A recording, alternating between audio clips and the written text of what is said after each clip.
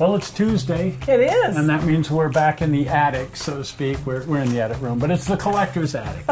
All part of Garage Mahal. We're back looking at some more miniature jukeboxes, and boy, do we have a lot of miniature jukeboxes because I've just been collecting them my whole life, and I love the little things. But let's do some more of these Italian, very hard to find in the States, and kind of rare in their own right. But they're, I think, the coolest, the neatest reproduction miniature jukeboxes that have ever been made. They're just, and they're pretty reasonably priced. They're just difficult to find because you're probably only going to find them in Italy or Spain. Wow. Which is the only place they were ever sold. They were never imported to the United States. But they're there on eBay. This week I want to look at a few of the post-war machines. Check this guy out. Is that something? This is the Packard Manhattan. Wow. Isn't that a neat looking machine? Those are cool. And those, I actually remember those. There were a few in old restaurants when I was a kid.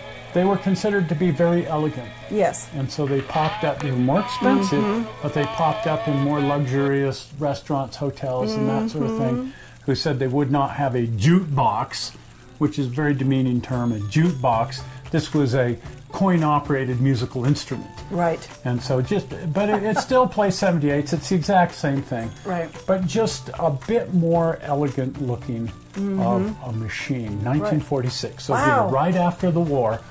There's that brief period just before the war and just after the war when they made light-up jukeboxes. Right. They were only made for about, not counting the war era, about 3 years before the war and about 3 years after the war. And then they were gone. Yeah. And we think of them as such an icon, but they really weren't made that long.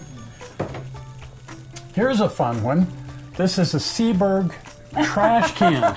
It looks just like a trash can. I also call it R2-D2. Oh, Oscar the Grouch is home. Yeah. But Seeburg actually invented the light-up jukebox. Right. But then Paul Fuller over at Wurlitzer took the ball and ran with it and stole everybody's thunder, and from that point on everybody was chasing Wurlitzer. Oh. But right after the war, Seeburg came out with this, and they made it 3 years, and each year they made it a little bit different. This is the second year, you can tell because of the top and a few different things. And I actually have a full size. Yes, you do. Yeah. So it's been damaged because it got stolen. Along with the gas pump. Along with the gas pump in the big burglary. Right. And I was walking through an antique store 10 years later, and there was my jukebox. It is, right. So, bought it, had to buy it. Then I had to negotiate with the darn insurance company. It says, "We hear you got that back." Long story. Anyway, it's back in it, but they busted it up pretty bad. Just over there in the other room, we've got it locked up tight. So it's locked up tight, and I've collected all the parts I need. So I'm going to put this guy back together. But this is the Seeburg 148. That is just cool. And they're just neat, and they're all over the place.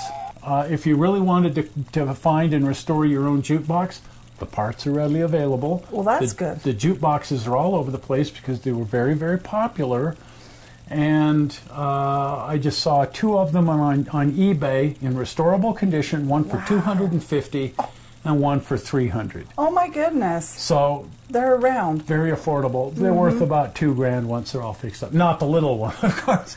No. This little guy's worth about $40. Unless you're a Barbie doll. And even this one's worth a little bit less than the other collectibles for some reason. Maybe goes for 30 bucks, something like that. Now we're back to another Wurlitzer. Another favorite of mine. And this is just a gorgeous machine. Again, post-war, the Wurlitzer model 1080. Just a little, right after the 1015, this was their next model. Surprisingly, they didn't do very well. Really? They didn't sell too terribly well because we were getting toward the close of the light-up era. Oh. Also, the 1015 was so successful that everybody had one. They didn't really want to get rid of one. And so Wurlitzer found that it was a little bit harder to sell these. But a little more elegant than a 1015. And so some of the nicer hotels and restaurants were willing to put these in. This is the model 1100, Wurlitzer model 1100. Wildly heralded as the last of the light-up jukeboxes, 1949. Wow. And most of these were destroyed because they couldn't sell them. That's crazy. And there were 2 reasons why they couldn't sell them. one. Everybody that wanted a jukebox had a 1015. Ah. And Seeburg released the Model 100, the one that you see on Happy Days. Right. Played 45s. Yes. This plays 78s. That one has 100 selections. This has 23 or 24. Right. Nobody wanted these. So they're around. You can find them because some of them got sold, but the majority of them were destroyed right in the factory. Oh, my. They just couldn't sell them. Yeah. Well, there you have it. Our next phase of miniature jukeboxes from Italy, from Fabbri Editore. Wow. And you can go to eBay and try to find some of these. I'm putting the name of the company, the eBay store that generally has these. He's in Italy. And he's always looking for these, and he buys them and sells them. And you can buy them brand new off of his store quite often. He doesn't have all of them, and there's 2 of these that he says he's never even seen. Wow. Of the 34 that were originally made. That's crazy. Well, if you haven't been over to the channel, do pop over to the channel. And if you're not a subscriber, do subscribe. Doesn't cost anything, but it helps us out, and it'll help you out because it gives you notification if you click your little notification bell, and then whenever we upload something, which is at least a couple of times a week and sometimes more, you never know about us, and you want to be notified. So subscribe and then click your notification bell, and the easy way to subscribe is with the blue button, zoink, right there. Subscribe. Well, we're not sure how you found this movie on the internet. We hope you didn't find it boring. And we will see you here again in a few days with the regular show. Right. We'll see you then. See ya. Bye-bye. Bye.